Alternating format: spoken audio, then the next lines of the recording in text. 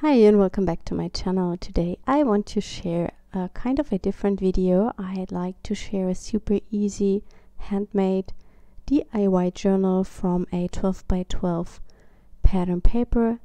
Actually, you don't need a 12 by 12 paper because for one journal you only need a 6 by 12 paper. That means you cut your paper in half.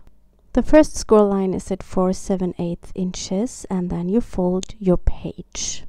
This is going to be the cover of the little notebook. And in the next step, you don't align the paper on the left side of your scoreboard, but you align the 5-inch scoring line to the folded cover. So you have the score line perfectly aligned and you can close the little booklet. Now I'm going to round my edges. This is optional, you don't need to do this.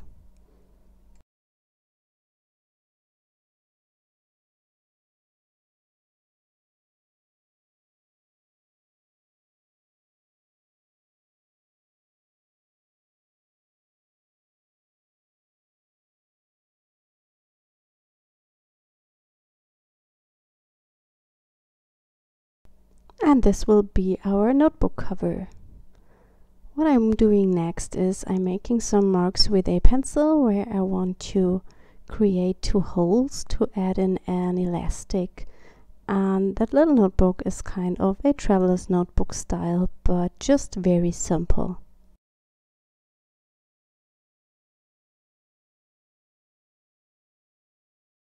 You can protect the holes when you add some eyelets to them. Unfortunately, I couldn't find mine. You can create any kind of journal. You can, for example, make a mini album for scrapbooking, or you can make a junk journal. And I want to create an art journal, so I'm using mixed media paper. For the pages, I'm cutting the paper at 5.5 inches. This will be the height of the pages. And next I cut them at 9.5 inches. For this video I just create 6 pages with 3 papers, but of course you can add more to the journal.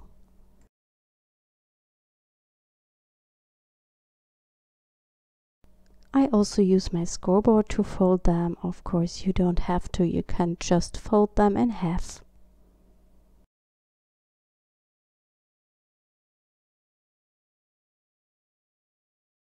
Now I'm also using the corner rounder and round the edges on the folded line, so the crease is a little bit smaller than the actual pages and they fit better into the elastic of the journal. Now I will add in the elastic that will hold the pages. You can make this journal also from different materials. For example, you can use the vegan leather, which is sometimes called craft tags, or snap pap. This will be even more sturdy, so this would make a really good traveler's notebook, for example. And here you can see why it makes sense to round the corners at the crease side of the inside pages, because the elastic keeps them more safe in the book. Now we only need a closure for the book, and I will use a brad together with a piece of cord. I just made a mark with my pencil at the middle of the right flap, and I will add the brad here. And of course you can cover up the inside when you've added the brad with just a piece of decorative paper, but I don't mind that. I will just leave it as it is.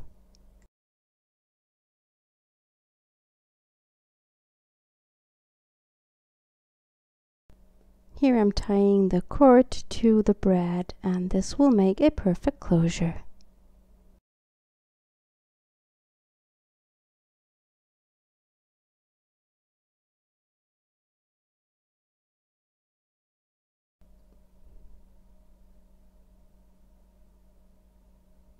Now I'm going to create one of the inside pages, And what I want to do is I want to use my Distress Oxide Sprays.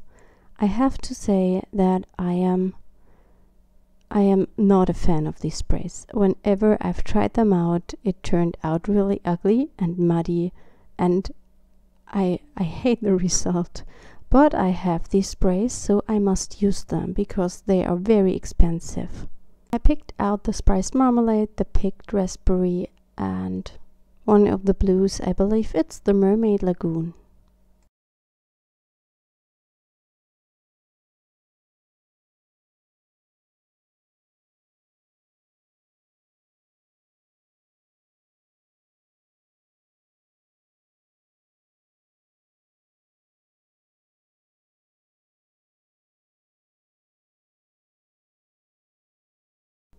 I'm adding a lot of water because I have no idea what to do, so I just add water to the pages and I dry them with my heat tool.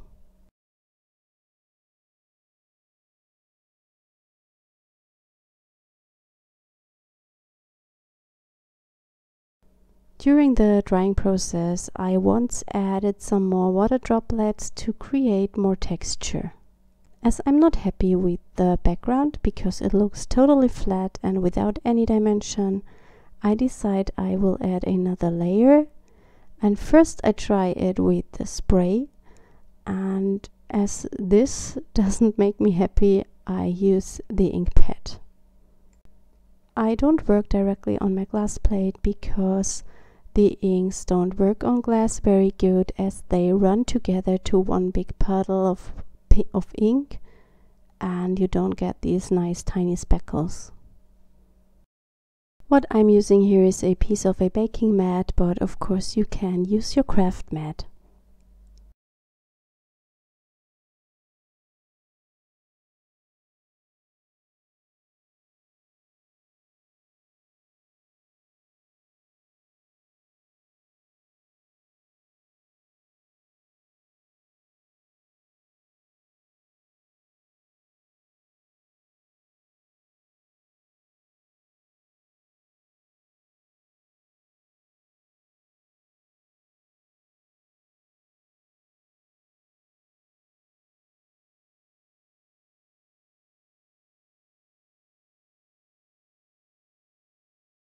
I dried this again and now I'm using the mustard seed and I want to add another layer.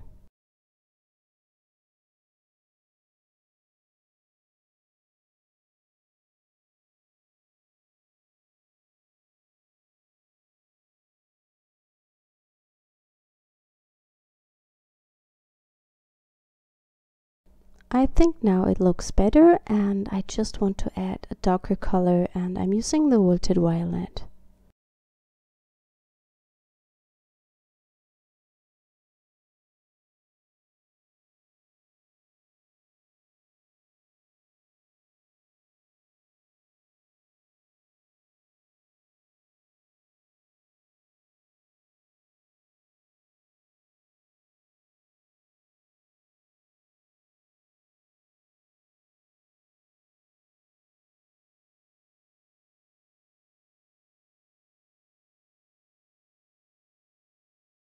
When everything is dry, I add some background stamping and I'm using Archival Inks. Of course you could also use the Distress Oxide on this paper, as there is no gesso and it's a mixed media paper, but the oxides will take some time to dry and I want to keep on working, so I'm using just the Archival Inks. And I'm picking colors that match the background. All stamps I'm using are some of my mixed media stamps. The first one, the grid texture, was from the Mixed Media Mark stamp set, and this is a stamp from the Grungy Stuff stamp set. I will have linked all the stamps in the video description. Also linked up is a blog post for this project where you can watch some close-up images.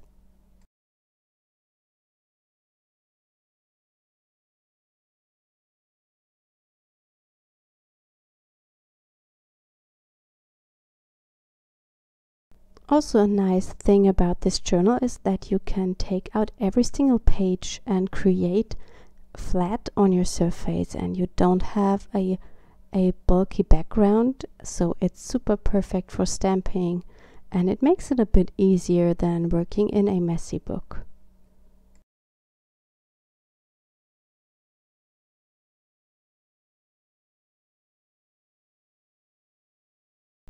The border I'm using here is one of my doodle borders, and I will link up every stamp set I've used in the video description.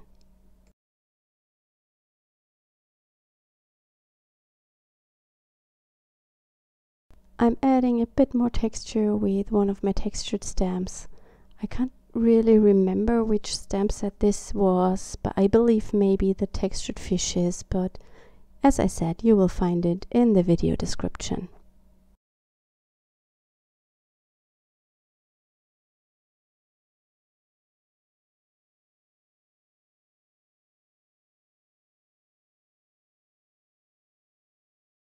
For the main image, I'm going through my stash of jelly prints and I'm searching for some papers that would fit the page, and I want to stamp one of my brand new flower stamps to it and then cut it out and stick it to the page. I decided to use this one because it's very bright and there is not too much texture. As I'm working on an acrylic background, I'm using StazOn ink for stamping because it dries the fastest.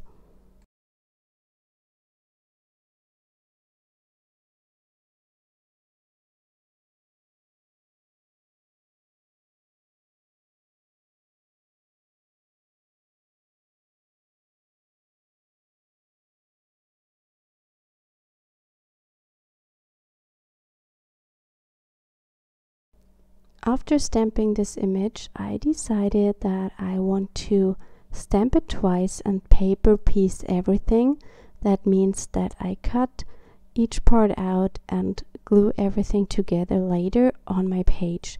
So I can use that turquoisey color for the leaves and that yellow for the flower itself.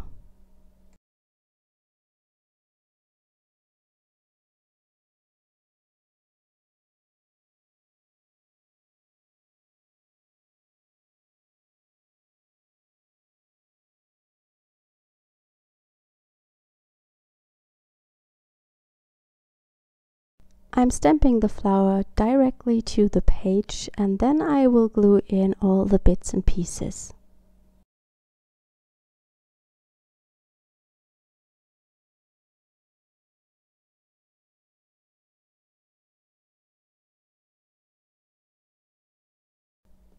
I'm using just a simple glue stick for that.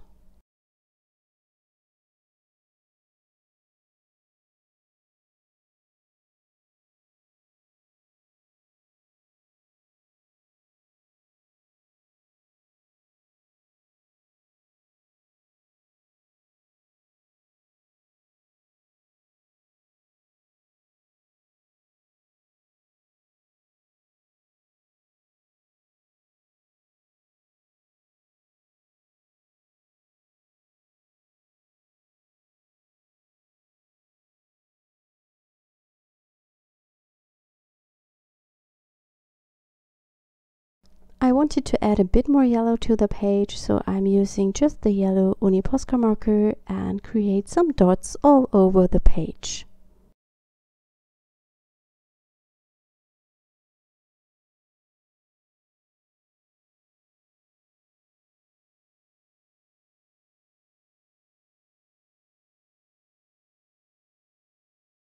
I decided I want to add some more depth to the flower by adding some shadowing, and I'm using the Pitt Artist pens for that.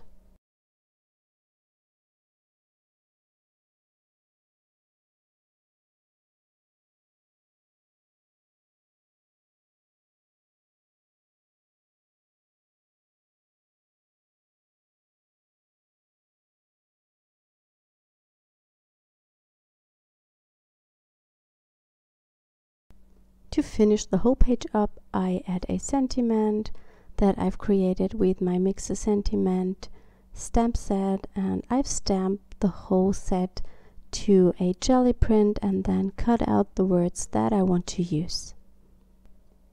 And that is my finished page. It's the first page in my new journal. I hope you enjoyed today's video, and I hope you like that little journal we've created. I wish you a wonderful day. Bye!